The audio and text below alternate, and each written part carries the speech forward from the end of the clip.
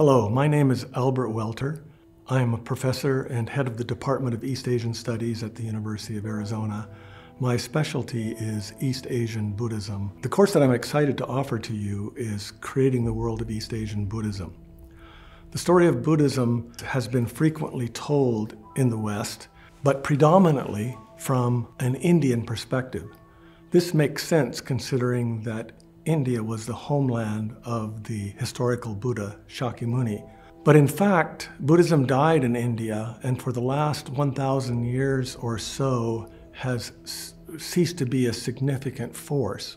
The story of Buddhism that I'm going to tell takes place after the transfer of Buddhism from India to China, after Buddhism declined in India, and when Buddhism started to reinvent itself in China according to Chinese indigenous beliefs and practices.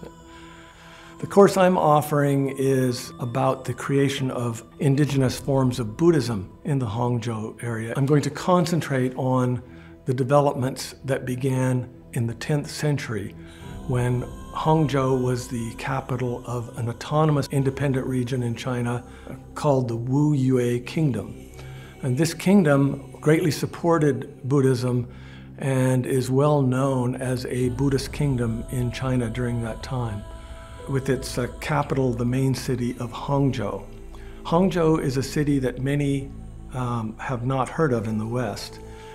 It is outshined by its modern contemporary rival, Shanghai.